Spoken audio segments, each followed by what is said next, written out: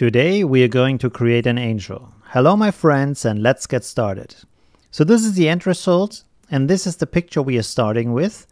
And I found some very nice wings online. These are some swan wings, I believe. And I will link them in the video description as well as the picture of the girl.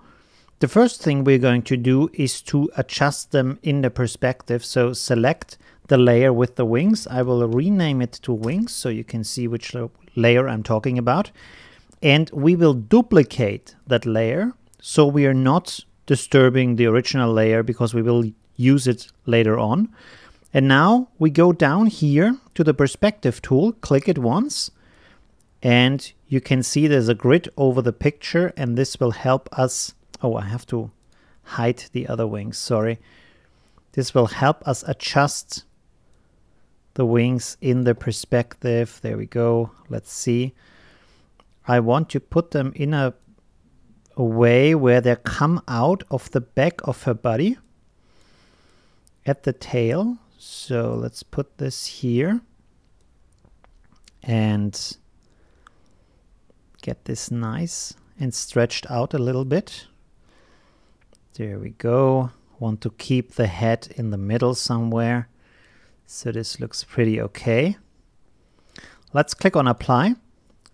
And the next thing we want to do is to hide the wings at the parts where they are overlapping the body. So I will reduce the opacity so we can see easily what's going on here. And now I will click down here on mask layer to create a mask. Select the mask layer and use our brush tool. I will zoom in a little bit. Use the brush tool, set to black, to just brush out the areas that we want to hide. So I will start with a pretty big brush to make it faster, and then I will go and select a smaller brush. There we go, resize it, zoom in a little bit. You can hold Control and rotate your mouse wheel to zoom in and use your space bar to move the picture around, and you can see now I can easily paint out the details at the areas where I don't need them. It's a pretty fast thing to do. There we go. And this will also help us that we don't destruct the original wings. We are just hiding them. This is pretty important if we want to change something about them later on. Here with the hair, it's a little bit more difficult. So I'm going to hide the wings. I'm going to click on the picture with the girl and use my selection tool or selection brush tool. Paint over this a bit. There we go. And then click on refine and paint around the edges a little bit. So this gives me a better selection. I can click here on white or black and white to see how the selection has gone. It doesn't have to be too perfect. Okay, this looks pretty good. I will leave it like that. Click on apply, so we have a selection here.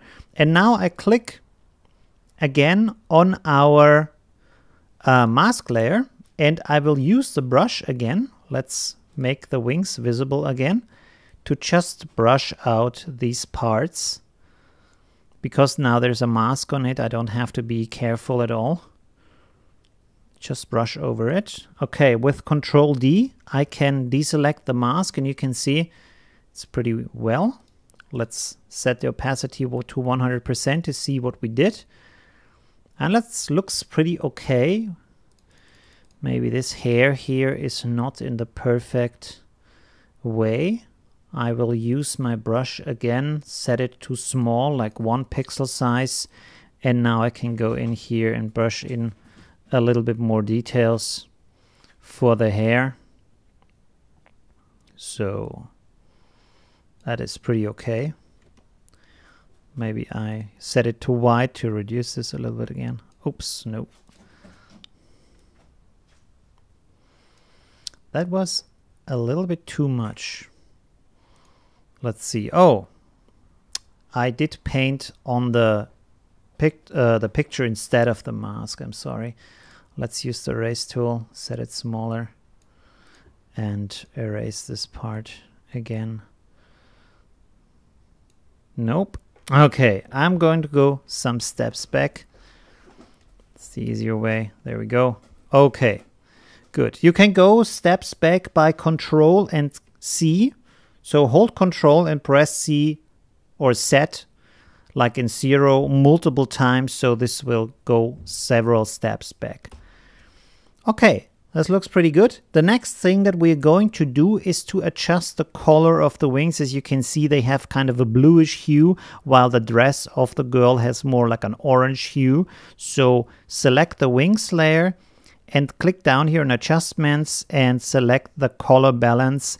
And with that, it's set to mid-tones. We can just move around these faders here to get the wings to a position where you can see that they blend nicely with the background. It's kind of a thing that you have to eyeball, basically, where you have the feeling that it looks like it's mixing good with the background. The wings are too dark yet, so we have to adjust that too.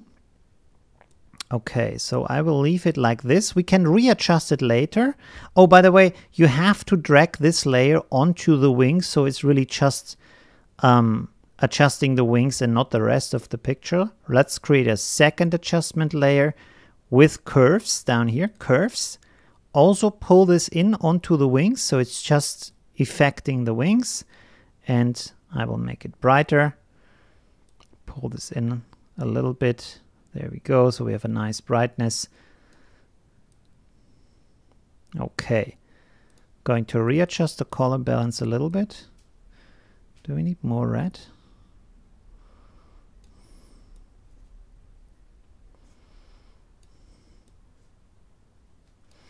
Let's go to the highlights a little bit. A little bit more red, a little bit more pink. Let's see if the yellow tones.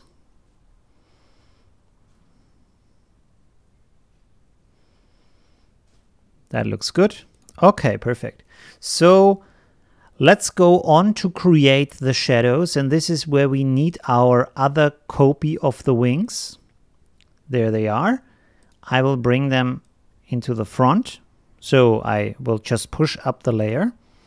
I will lock the other layer so we are not changing anything there by accident. And now with our wings, I will rename this to shadow. With our wings selected, I will just go to arrange up here and flip vertically so they are upside down and move them in a good position so they are touching the lower parts of the wings. And again, we are going to use our perspective tool to bring them in a position where they look like they are actually on the ground. And I want to point out right now that I am not creating perfect shadow for the light situation. Instead, I am creating shadow that is looking good for our picture. The difference here is that this is an artistic choice because the original position where the shadow would actually land doesn't look as interesting. And you will find this in a lot of pictures, especially also in paintings, that people or artists create their own light situations to really fit the picture that they want to create. So with this selected, I will hold the control button and click on my wings. You see it creates a selection, and I will create a new layer, pixel layer. Use my brush tool, set to black. I will set it to a good big size. And then just fill the color, just paint it in so everything is black. There we go. Okay, now I can Control D to deselect, and I can hide our shadow layer. I'll put it behind the picture and also lock it. And then I can rename this to shadow. So this is our shadow layer. And now if I reduce the opacity, you can see that it starts to blend with the ground in a way that looks like a shadow. And I will set it back to 100% again, just to show you another thing that we are going to do. And that is click here on effects with the layer selected, with the shadow layer selected, of course, and set Gaussian to on with this little hook here and make it a little bit unsharp like this, so it's more like a shadow from the feel Just a little bit, not too much. Don't go too wild because it's pretty close to the ground still. Okay, now we're going to reduce the opacity, and you can see it looks pretty good for a shadow, but we have one problem when we zoom in a little bit. You can see that the shadow here is just black, and you can see that the other shadow, the original shadow, actually has kind of a green tint from the ground. So to achieve this kind of effect, what we're going to do is to create a mask that has the same size as the shadow and will use again our color adjustment. But we're going to use that later because first we have to reduce the shadow. So the easy thing that we're going to do is just to create a mask again and then paint onto the mask with our brush again. So set the brush to black, and here we can go pretty quickly on these areas. Down here, where you have a little bit of this material here, I will set it bigger and pretty soft from the edges, from the hardness, and just click a little bit so we have a little bit of a gradient, a blending. So a part of it is in the shadow, a part is not, but there's a soft kind of blend. On the other side, we can do the same thing a little bit.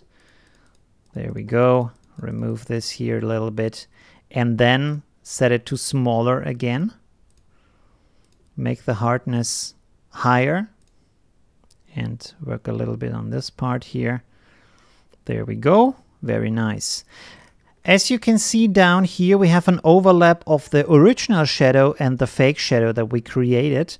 And we can play around with this shadow, but what I found is easier is to just replace the original shadow. So what I'm going to do is I click on the shadow layer again and use my brush tool with black selected. And opacity is 100%, yes. Good. And I will just paint over the original shadow. There we go. I can see nicely where I'm going. So like this. Okay. And now I will hide the shadow that we created and I will just replace the original shadow. So I will remove the lock and go here to our clone brush and select an area that is on the same vertically area or horizontal area, sorry. There we go. I click here and then I go over here and I will just paint in part of the ground. Select some more, put it in over here. There we go. So we remove the original shadow from the picture. Maybe I use a little bit more detail here, make it smaller. Go in here. There we go. Very nice. Okay. And now when I turn on the original shadow, you can see that we don't have an overlap here. There's a little bit of overlap left here. Let's also remove the shadow over here. There we go. 1 second. Okay. I will make it softer. It's a 0%, so it's really soft. There we go. Okay, nice. Good. And this should help us. Let's turn on the other shadow. So that's pretty okay. I can use the brush again, select the shadow layer and paint in some shadow where it's still needed. And by the way, you can see here we have some shadow on the shoes, but actually, I don't know, should we leave that? Let's use the mask. Click on the mask and again with black, brush this out a little bit. Let's see how that looks. It's probably nice to have some brighter shoes down here. Okay, so that's pretty okay. I think I will also remove the shadow down here on the shoes themselves. Let's make my brush a little bit smaller. So these are kind of artistic decisions that you have to decide for yourself what kind of look feels better to you. Let's see. Okay, so now I am going to click on the shadow pixel layer with my control button selected. So you can see it creates a selection, and I will then create an adjustment layer. No, I will create I will create an adjustment layer. Sorry, I was confused for a second. Color balance adjustment, there you go. And it already has the mask on it from my selection, so that's pretty nice. I can control and deselect. There we go. And now if I adjust this, you can see it's just affecting the area that we have created the artificial shadow for. So that's pretty nice. Make it a little bit more blue. This is another one where you have to eyeball it pretty much to get it right. But you can see that this has a very nice effect on the color of the shadow. Let's make the shadow a bit darker actually. Go like this. And let me zoom in so you see the difference. You can see here if I turn off the color balance, it's just a black shadow. But if I turn on the color balance, it's getting this kind of greenish color that I also have over here. So that's pretty nice. Let's see for a second. I will remove the shadow over here because here it's kind of doubling the original shadow. We don't need that. Let's see, up to this line here. Maybe also down here. And bring it back a little bit here. I reduced a little bit too much of it. There we go. And now I can adjust the brightness of the shadow from these two so they mix up, and also the color balance. So let's bring up the color balance. Make this more green. Oh, nope. One second, I will make this really the wrong color so I see where the shadow is. And then I again use my brush, because now I also have to reduce it here, set it to black. Again, I don't have to influence it over here. Just on the other side. There we go. Okay, nice. So now we can go back and actually adjust the color of the shadow to fit the other color that we have on the ground.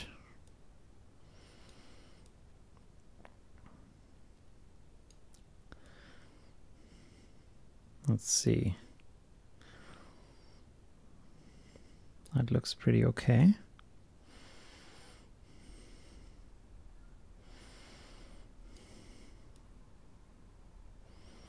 So you can see it's not too easy, but it's doable. It's kind of, you have to go back and forth a little bit. Okay, so I think this looks like it's the right color, so that's pretty okay. That's pretty good.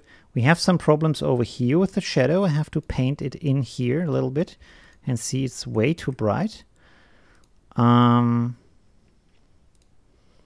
Let's use the brush, set it to white, and on the mask, not on the actual pixel layer.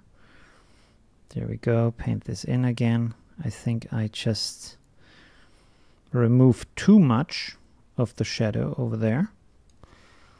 Can use the black again to reduce the shadow in here a little bit. Or should we leave it like that? Maybe it's a little bit of shadow on the dress. I think that's okay. That looks pretty okay. Good. So as you can see, we have created, it's a little bit different, of course, than the original part that I created. This is the original picture. There's the wings is a little bit in a different position, so it's changing a little bit every time. But I think we created a pretty convincing picture of the girl having wings and actual shadows on the ground that also fit the perspective. So thank you for watching. If you like my channel, maybe subscribe to it. I do a new video every 3 days. If you want to support me even more, head over to Patreon, where you also get the original file with all the layers. You can get feedback on your work, and we can even live chat about things that you want to know and kind of directions you want my channel to go in. So thank you very much for watching and see you in the next video. Bye.